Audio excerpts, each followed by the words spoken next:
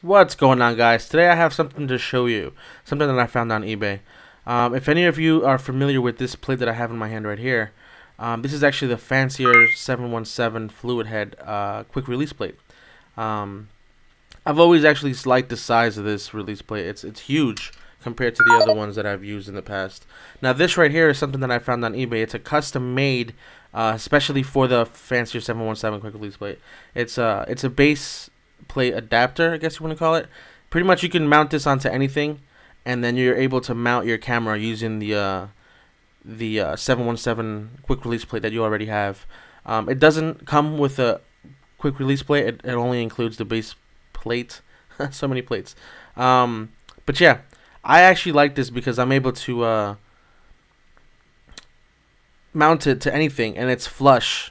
The knob is actually high enough to be able to mount this flush onto whatever surface, and you don't have to worry about having to elevate. As you can see here, it comes with a little adapter in the bottom.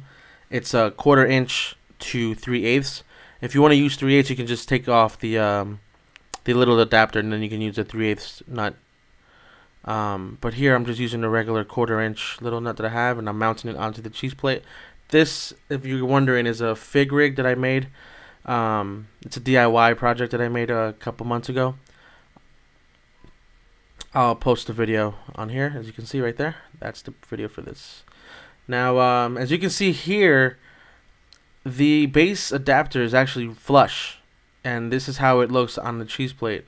I know I keep saying flush, and I keep emphasizing on that, but just because I'm excited because the one that I used to use wasn't flush. But I'm going to show you. Let me just install this onto the T1i. That's how it looks. And then it doesn't actually slide on. It more or less it hooks on. You just place it on there, and then you tighten the knob, so it'll like squeeze the plate together, and then it won't go anywhere. This actually works out better for some people who use shoulder rigs, and sometimes there's so many accessories that are in the way, so it makes it inconvenient to actually slide in to the actual quick release base plate. So this makes it easier, in my opinion. As you can see here, it's not going anywhere. It's sturdy. It's safe. You don't have to worry about your camera falling off or anything. This is the one that I used to use. This is the Photo Pro QAL600. And if you don't tell already, the size is very small compared to the other one.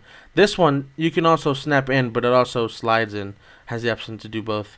Let me just compare in size so you guys can see the difference. There you go. The Photo Pro is a lot smaller, but I actually prefer the fancier 717. I feel like the bigger one is a little more safe, or like it feels sturdier. But yeah, this is pretty much the same thing. The only thing I didn't like, as you can see here, you see the knob isn't flush with the actual adapter. So if you put it flush to any surface, the knob isn't accessible. Like, it doesn't let you tighten it or loosen it, which is an inconvenience, huge inconvenience. Every time I had to mount it, I actually had to put something on the bottom to elevate it, to be able to use the knob when I had it. But it was just an inconvenience. It definitely worked. I'm not going to complain about it, but the only complaint I did have about it was that.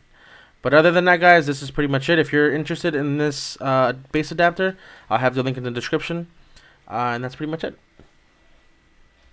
Well, guys, like always, thank you for watching. If you have any questions, comments, or concerns, please leave them down below in the comment section. Please don't forget to subscribe, and also you can follow me on Twitter or add me on Facebook. Until next video, guys, peace.